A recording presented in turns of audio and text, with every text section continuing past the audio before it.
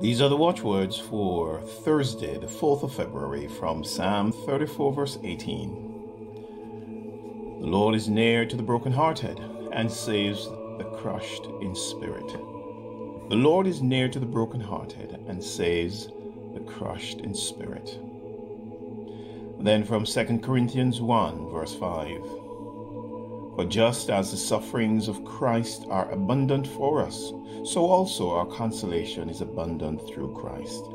Just as the sufferings of Christ are abundant for us, so also our consolation is abundant through Christ. I cannot tell how silently he suffered, as with his peace he graced this place of tears, or how his heart upon the cross was broken, crown of pain to 33 years. But this I know, he heals the brokenhearted, and stays our sin and calms our lurking fear, and lifts the burden from the heavy laden, for yet the Savior of the world, is here. Gracious God, Heavenly Father, thank you that in our Lord Jesus Christ, you relieve our broken spirit. You give us reasons for joy.